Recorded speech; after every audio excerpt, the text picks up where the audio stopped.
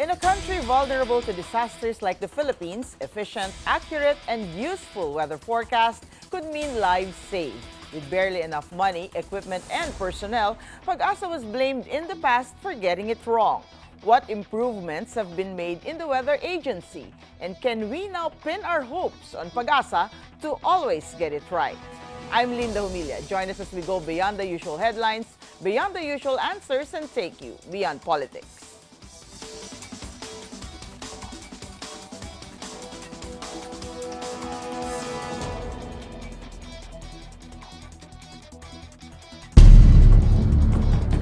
Even as a low-pressure area, Hagupit was already being monitored by international weather agencies and Philippine Forecasting Agency, Pag-asa.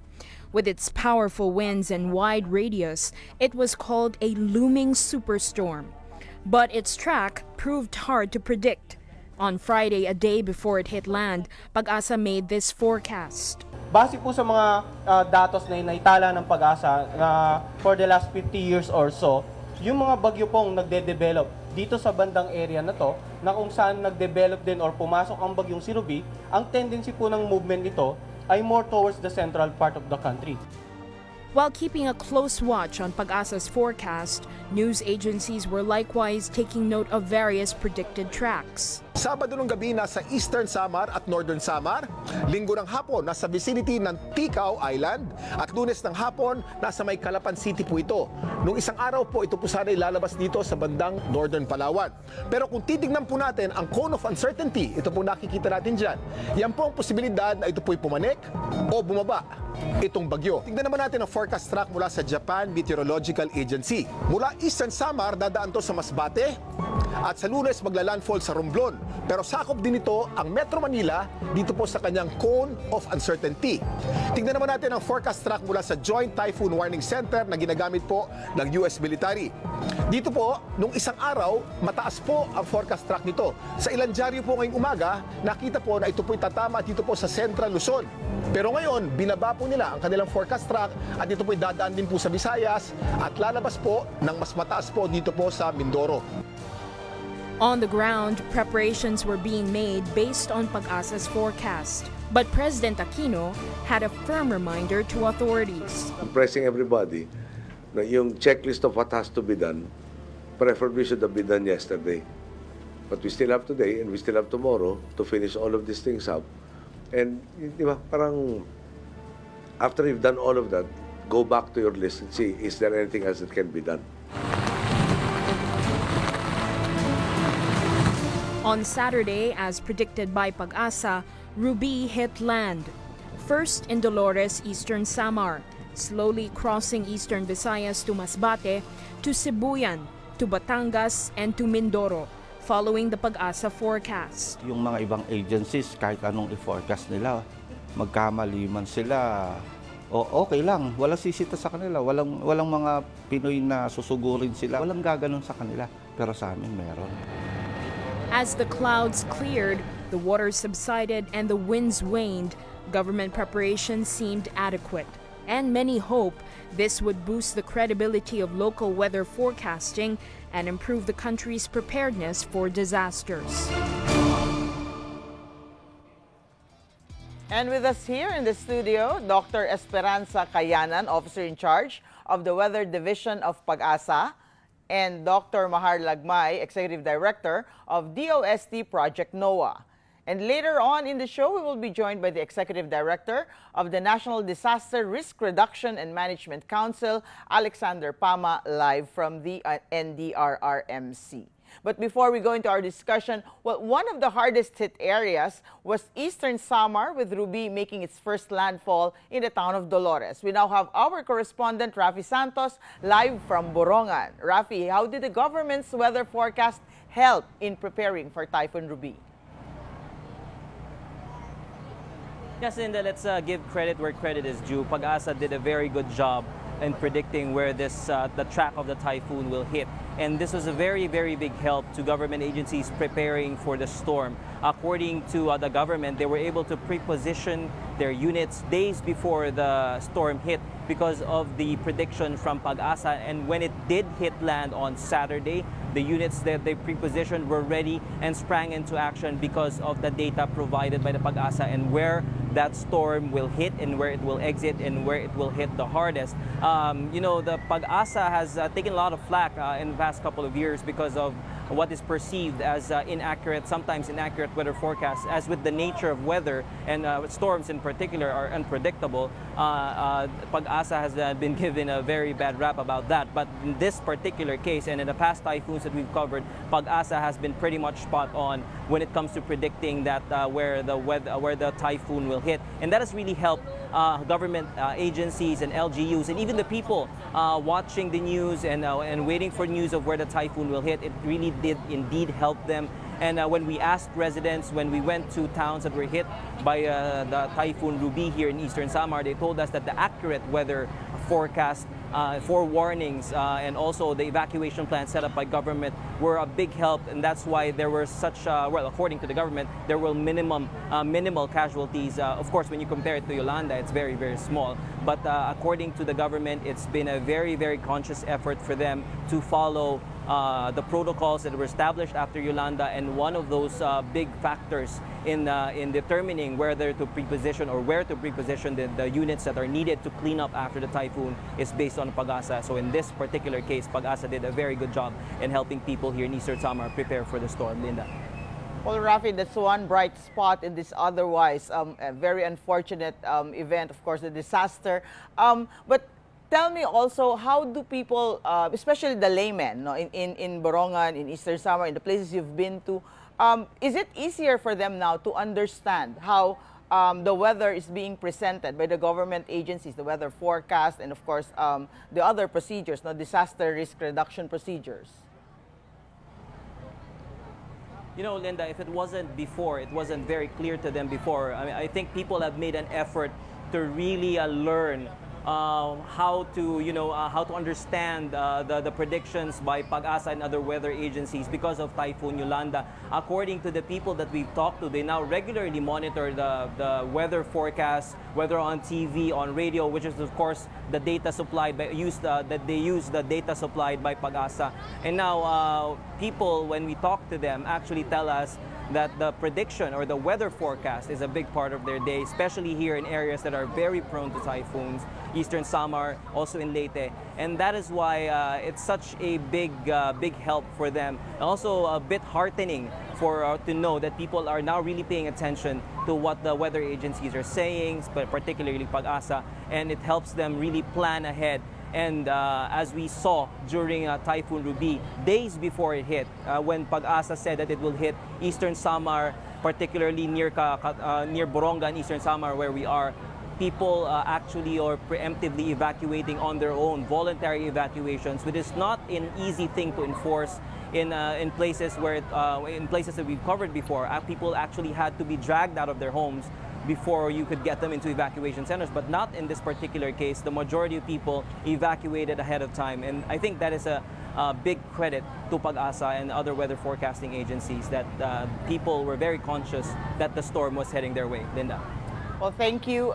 We still remember, of course, the controversy over what storm surge meant during the time of Yolanda, so it's good to hear that now. Rafi Santos, thank you very much for all your reports, and thank you for joining us on Beyond Politics. Well, let's go back to our discussion, Dr. Kayanan and Dr. Lagmay. Well, you've heard, no? Narinig naman ninyo, a lot of praises coming Pag-asa's way, especially. And so how do you react to that? Oh, well, actually, we are very happy for the yung mga reactions and congratulatory words, kind words given to Pag-asa. But for us, actually, these words are really get away with our tiredness. Talagang nakakawala ng pagod. Nakakawala ng pagod.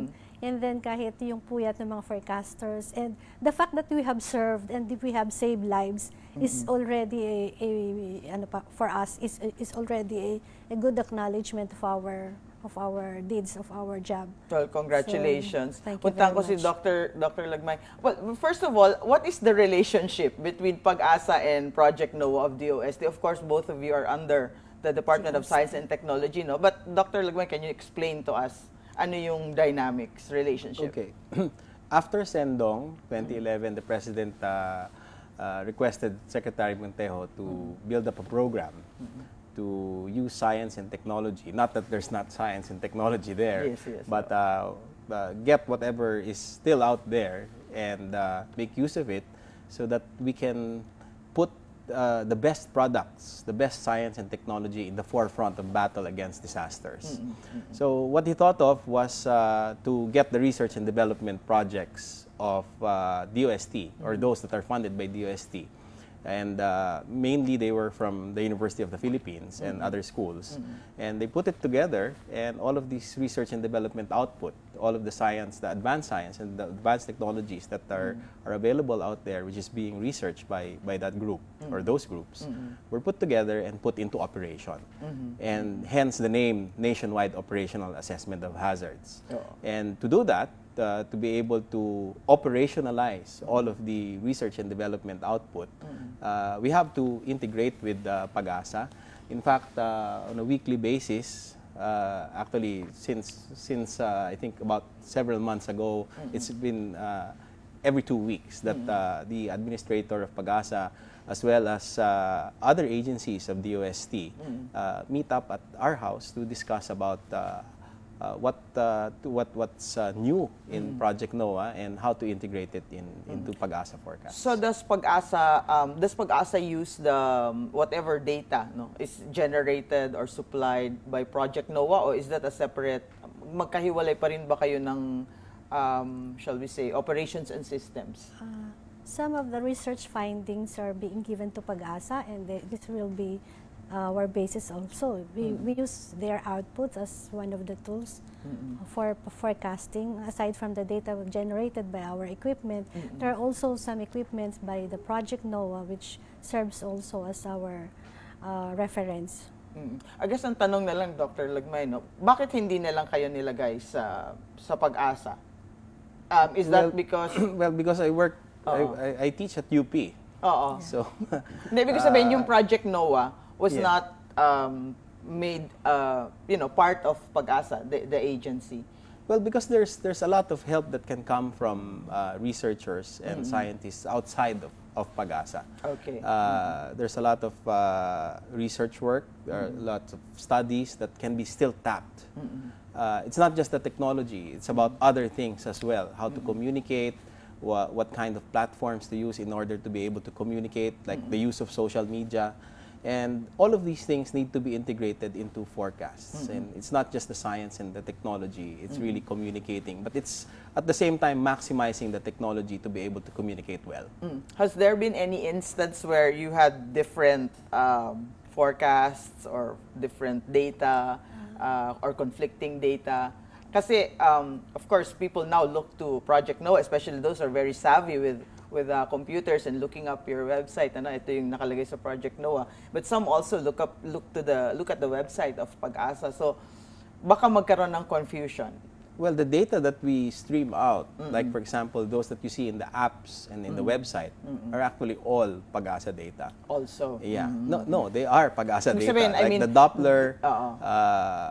We're actually just translating all of these data so that it can be communicated. Because it's one thing to know the weather, it's another thing to translate that data or that information into preparedness for the impacts of hazards. Dr. Kayanan, in the early days, parang katulad ng pinakita natin kanina, Kuya Kim was saying, in the Japan meteorological forecast, ganito ang path ni Typhoon Ruby. Sa US naman, ganito yung path. Tapos sa PAGASA naman, iba naman. So, bakit magkakaiba? Actually, yung iba't ibang forecasting centers, they are using different models. Okay. So the Japanese has their own model, the Americans have their own, the Europeans have their own.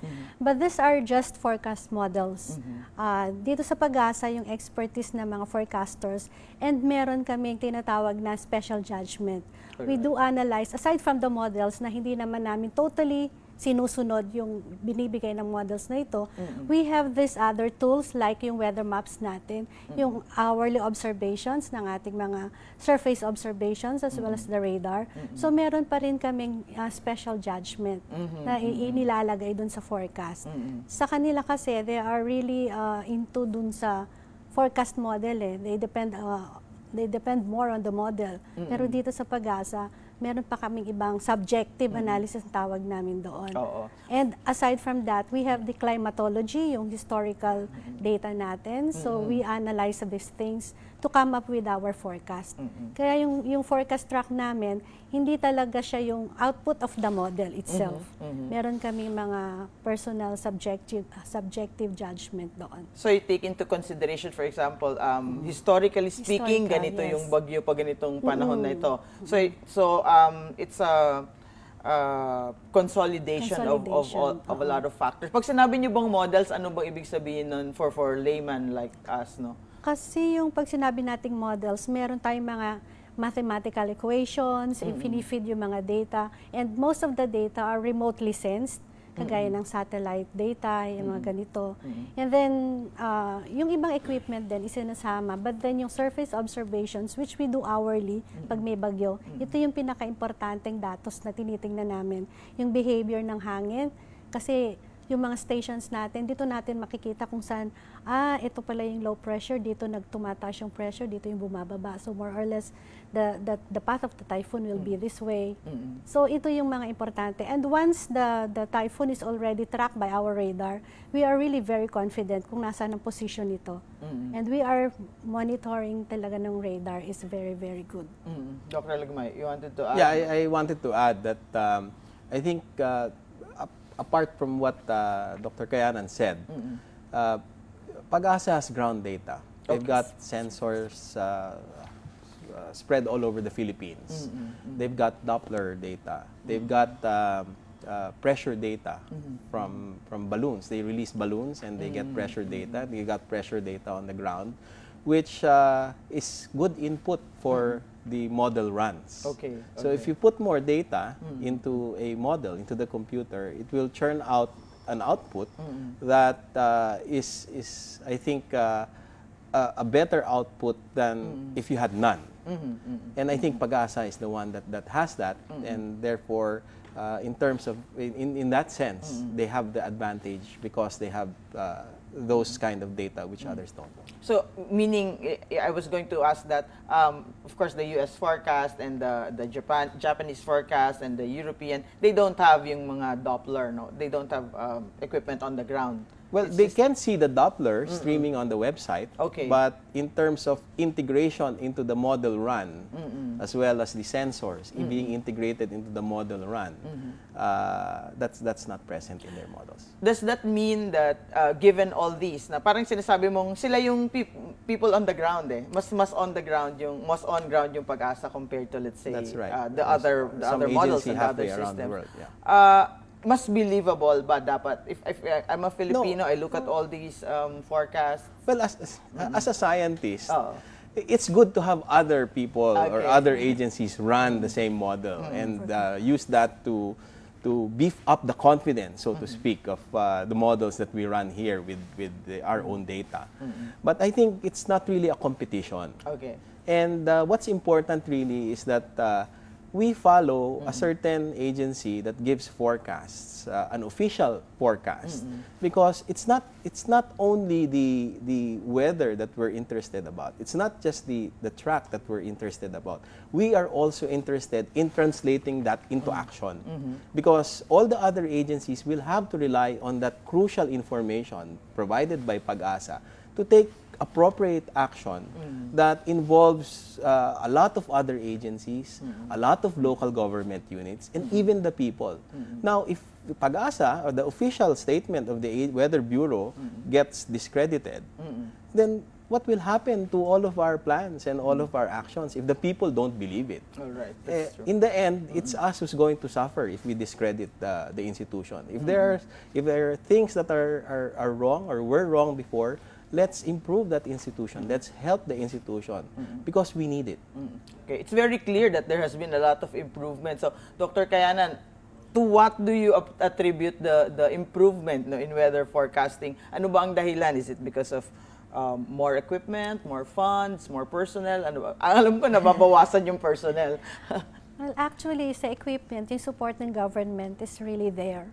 We have new equipments like yung Doppler radars.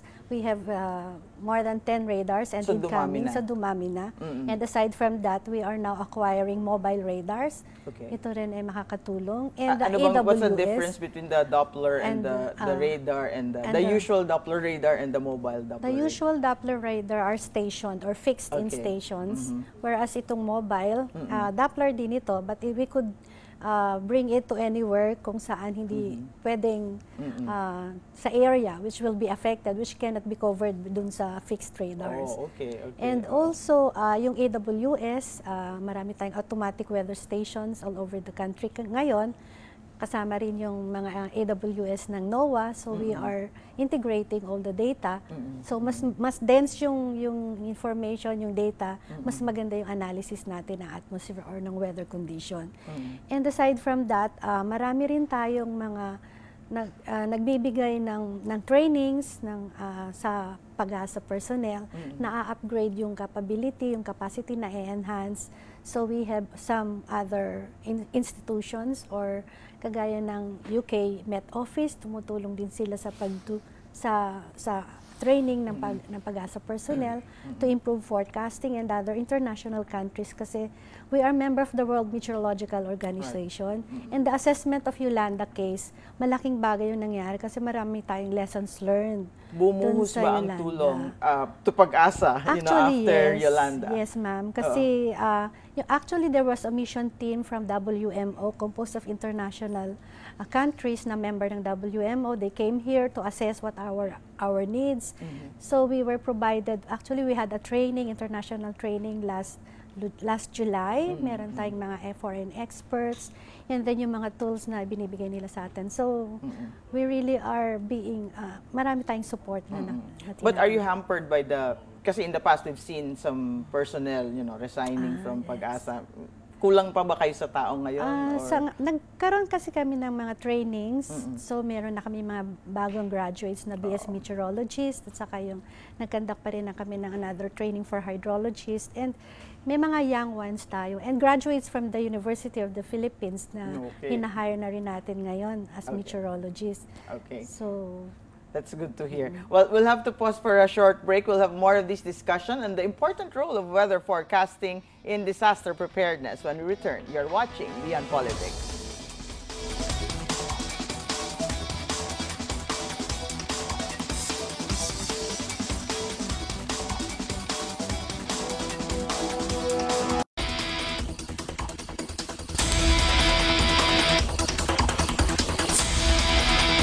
Welcome back. Still with us, Dr. Esperanza Cayanan, OIC of the PAGASA Weather Division, Dr. Mahar Lagmay, Executive Director of DOST Project NOAA, and now we are joined live from the NDRRMC by Executive Director Alexander Pama. With your indulgence, Dr. Lagmay and Dr. Cayanan, I'll talk to Director Alexander Pama. Undersecretary Pama, good evening po, sir. Linda, good evening, and good evening to our televiewers. Thank you for joining us. Well, would you like to give us some updates on the NDRRMC's data and findings so far in your rescue and disaster operations, sir? Yes, Linda. Yes, Linda. At this point now, we are concentrating our efforts on the what we call the response. We'll stay on the response phase. But the focus now is basically more on the assessing the damage that had been wrought by Ruby, and at the same time, we give priority right now in the activities on the relief efforts that's being undertaken on the ground right now, and we continue to monitor and then get reports from the field as they start trickling in right now, both in terms of damages and then casualties, and most especially the other needs that our kababayans in those areas that we need to send immediately. As of this moment, Undersecretary, what is the official death toll from the NDRRMC? Well, as we have reported early this afternoon, at the period of 3 in the afternoon, we have already recorded officially, and this is verified and validated 8 deaths and 151 injured. I think this thing has already been asked of you, but I'm gonna beg your indulgence again and ask you to explain to us, why is there a difference between the fatalities as reported by the NDRRMC and by the other agencies that are also involved in the rescue and response operations? Okay, I think the focus of the issue now is more on the procedures being undertaken. All right. I am not aware exactly of the procedures and the parameters that are being used by other agencies or anybody for that matter. We just focus on what's in our mandate, and the only time we will record a death, for example, if it fits into the criteria of it's verified, it's confirmed, and it's validated. I hope you don't miss the fact that the figures that we input or include in our report become official figures in an official document. Of course. So we are bound by some protocols, we are bound by procedures, and we are bound by the fact that these figures will be inputted in also a legal document. So as they say, sometimes haste makes waste. We do not record this, the figures just for the sake of coming up with figures and say yung nagmamadali tayo, no? Okay. We take caution in recording these events. That is without regard for whatever other figures are being reported. But although it helps to a certain extent, because when we see figures from other sources, we take it as a reference and also check out in the field if those reported outside of what we have would be of help in our searching for possible casualties. Of course, we understand the need for the NDRRMC to stick to its own criteria for determining the number of casualties or the number of fatalities. But can I just ask, sir, I know that you're verified, validated, and there's another criteria. Number is 8. But are you also receiving already reports of additional fatalities, except that you have not yet verified them? Yes, we do. We have some figures reported to us by either other agencies or other sources, and that are now being subject to validation. The 8 fatalities, Undersecretary, these are all in the Samar provinces, or could you give us an idea which parts of the typhoon hit areas do these fatalities come from? They're not concentrated in Samar only. They're in other places, but I'm sorry, I don't have the data, the figures with me right now. And I'm quite careful to say in saying where these fatalities are. I don't have the figure, the report with me right now, but it's not limited in Samar provinces only. All right. In general, how did they die? Is it because of drowning? Meron bang, do you have also that information right now with you? So far, we have some drowning. We also have those who were hit by debris, and we also have a casualty which nabagsakan ng puno in the height of the typhoon. Undersecretary, I know, of course, that this is not your job to do, more of probably the LGU who's in charge of the preparation or the evacuation of people. But could something have been done to avert these deaths? Yung mga nalunod, is it because they went out, probably fishermen, or yung mga natumbahan ng puno, those who refused to evacuate? Is that the case?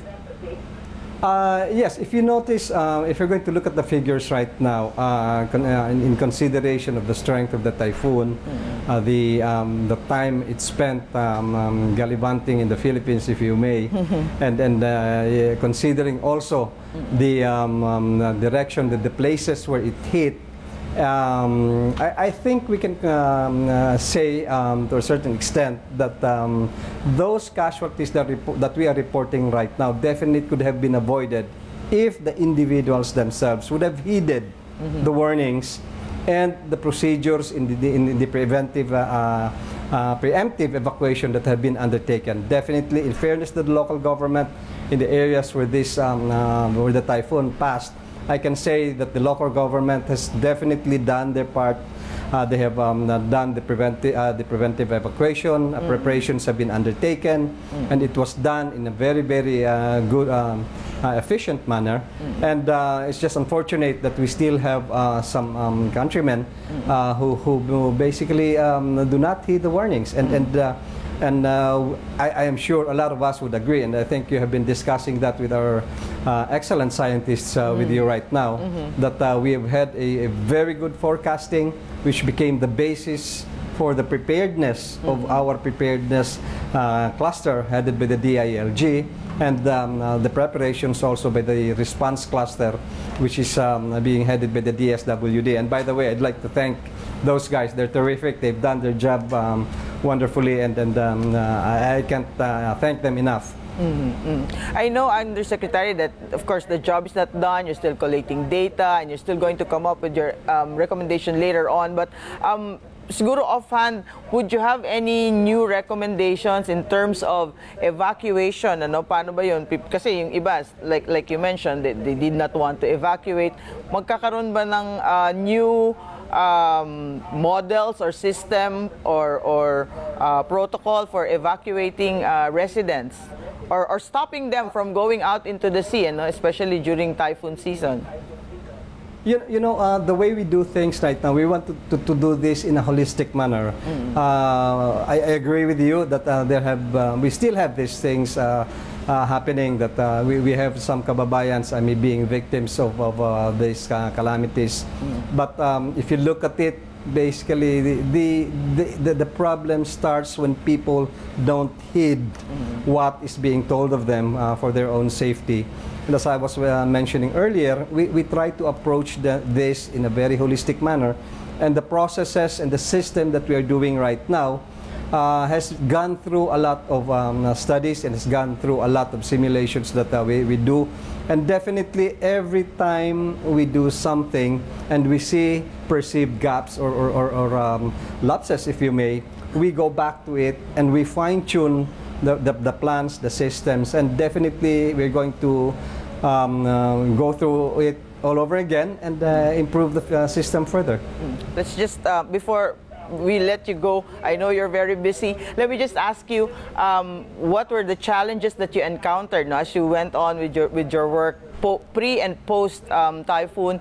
And is there a wish list of some sort on the part of the NDRRMC na sana later next year we'll have this equipment, we'll have this X number of personnel to help us do our job better? Well, the intention now is maybe when this is over and done with, at least after all these activities, we will revisit how we have done it.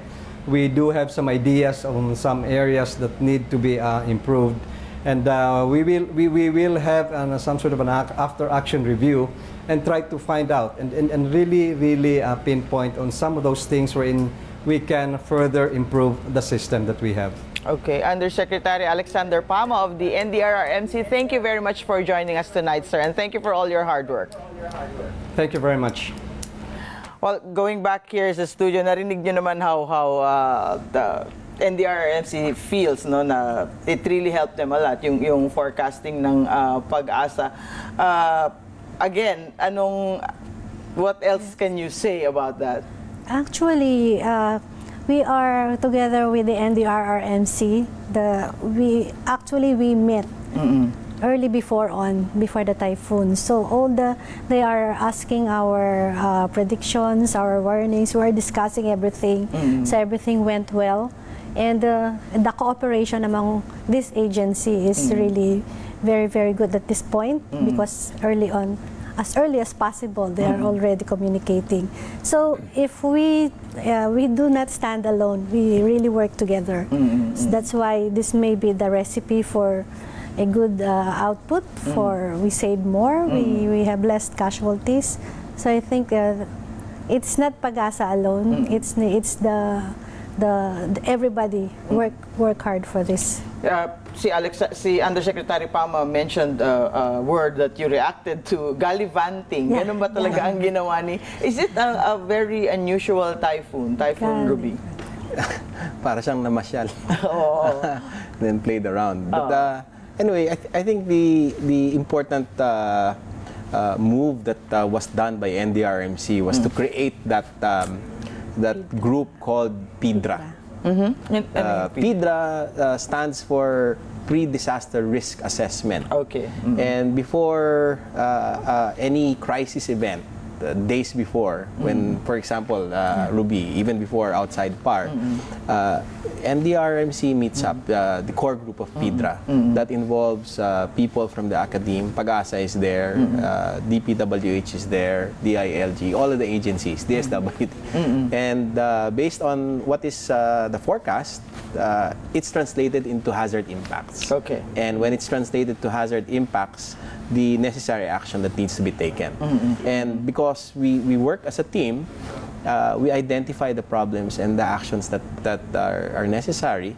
And when that is done, it translates into actual action. But it's not really just about science and technology.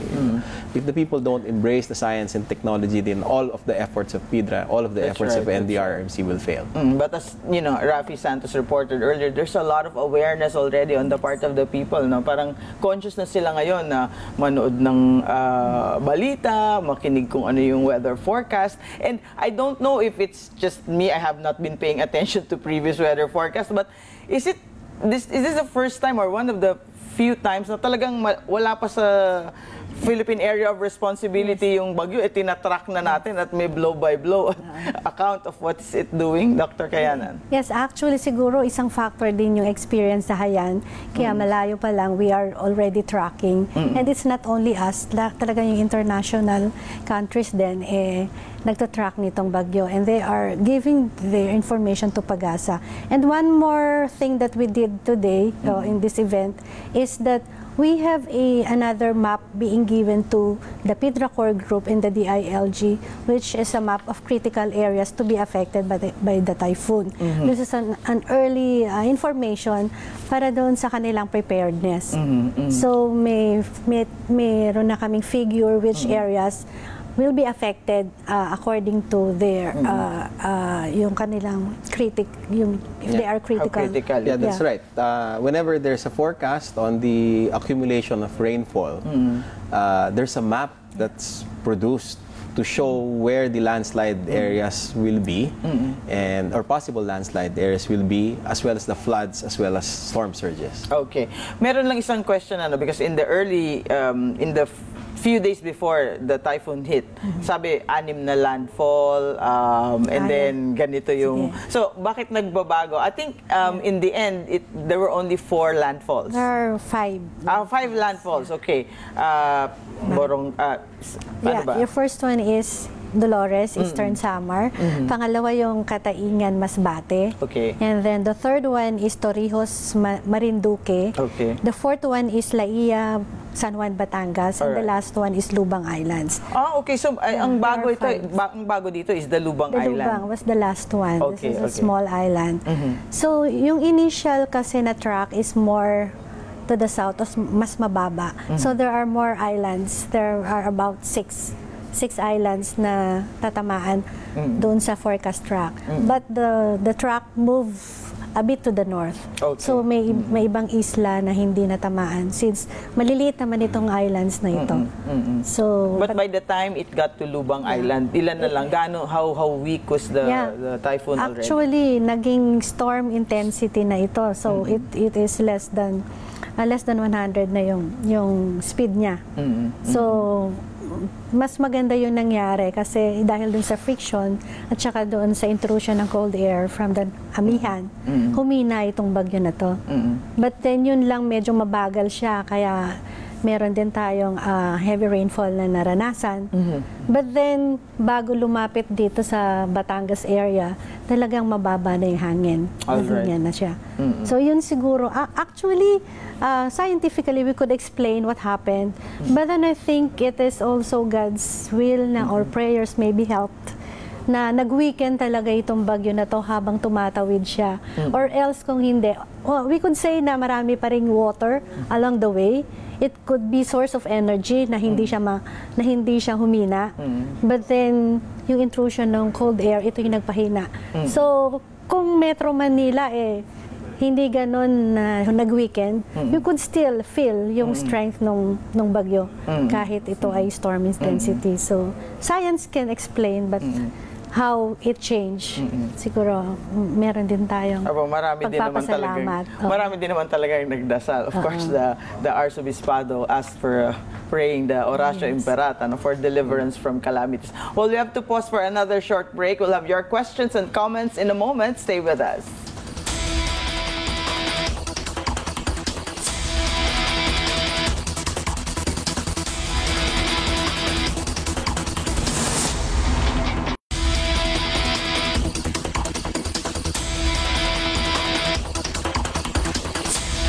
Welcome back. Well, we asked our followers and friends on Twitter and Facebook how helpful were Pag-asa and other government agencies in their preparations for Typhoon Ruby, and how can these agencies do better?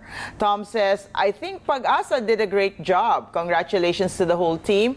If only the government could give them more support. Meron naman daw, but more. RJ believes Pag-asa's forecasts were more accurate this time. He says thumbs up to them. Froilan also gave the Weather Bureau a thumbs up. They are very helpful, well prepared, and fed us accurate data. And here's a comment from Facebook. The best thing people can do is to believe and act upon the reports of Pag-asa. Well, dahil Pasko, let me ask you what your wish list is. In terms of Pag-asa, I know that you've had more Doppler radars na dumami na, as you said, Dr. Kayanan. But what else, what kind of equipment do you still want to have to improve, further improve? Yeah. Ang aming kailangan ngayon is communication facilities. Okay. Yung a big robust communication technology na weatherproof kahit may bagyo, hindi ito ma-affected. Para we could, at saka yung internet connection ng connectivity ng Pag-asa. Kasi we parang nagba-block may traffic sa website ng Pag-asa. So we are working on it. May siguro kailangan panglakihan yung bandwidth or I think that the government naman may project yung iGov na tinatawag. So yun siguro yung aming kailangan pa para maka-reach out pa kami sa mas maraming tao kasi maraming call sa amin, why can't we browse Pag-asa website. So yung traffic. Minsan nagda-down yung website. Nagda-down yung website. So a robust telecommunication for our communication facilities, yung mga data namin, sana hindi siya pag may bagyo, hindi siya maapektuhan. So yun. And yung complete automation ng aming mga data at saka yung analysis siguro.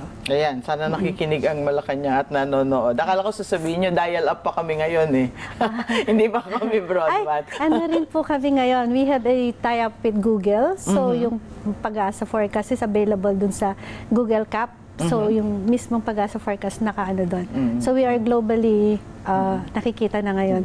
Pag sinabi nyo bang weatherproof communication system, ano bang ibig niyo sabihin nun? Hindi to cellphone, hindi to sat phone. Hindi sat phone. But then yung mga data namin, kahit may malakas na hangin, kahit may malakas na bagyo, we could have a good fast transmission ng mga data, tsaka yung pati rin yung pag-out ng information. How about Project NOAA, Dr. Lagmay? Is there still anything that you want to add to your systems or to your? Well, there's always something to learn, and it's a never-ending learning process because the hazards will be here and will be around till the next 1,000 years or million years. And each time there's a disaster, we learn something new. We don't want to get that learning not used, because we might commit the same mistakes.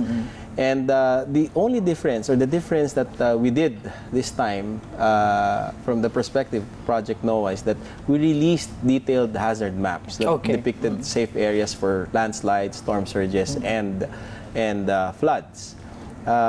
Hopefully, we will be able to complete at the soonest possible time the hazards that, or the hazard maps that we have not completed yet, because we don't want the disasters to get ahead of our efforts. How many % are you? Because I do know that earlier this year we had Secretary Montejo on the program also, and he was talking to us about the geohazard maps that you're developing. That's right.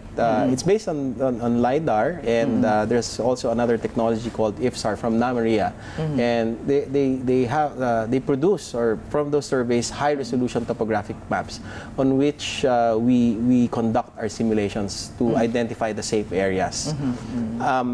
Yeah, we have already completed 54 out of the 64 coastal provinces for storm surges, landslides for the different kinds of landslides, shallow, deep-seated, debris flows. We've completed the entire Philippines.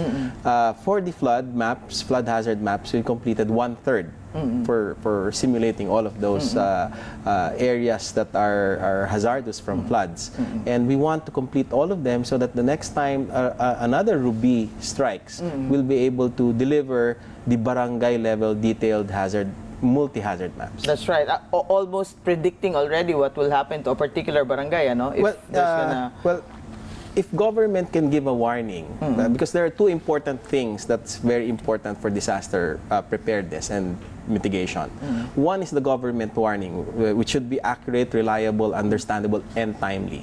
But it must be matched by appropriate action and appropriate response, which is largely based on the accessibility to such detailed maps, which will tell them where to go, which places are safe when there's a warning. Okay.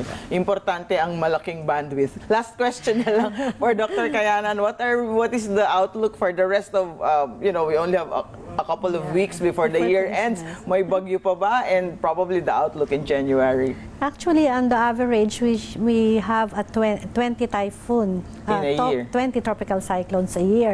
And Ruby is number 18. Naku, may dalawa pa. So, on the average, we still have 1 or 2.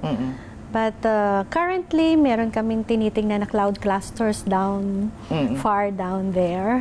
So, we hope that it will not develop into a disturbance again. And we have a good Christmas, a happy Christmas. So, but with regards to Ruby, it's now over West Philippine Sea, and it's threatening Vietnam. So we are free from Ruby already. Free from Ruby. And hopefully no more of those cloud clusters that you're showing us. Ito po yung, I think this is the latest satellite image that we have of where Ruby is, no? Mukhang ito yun from our weather center at lumabas. Lumabas na po. That's the latest one. Yeah, the latest one, the cloud clusters that we are ito na yung cloud clusters. Okay. Medyo malayo. Where's the Philippines? I cannot see. Nandito pa sa kaliwa. Okay, let's hope there will be nothing to those cloud clusters, so that we'll have, as Dr. Kayanan said, a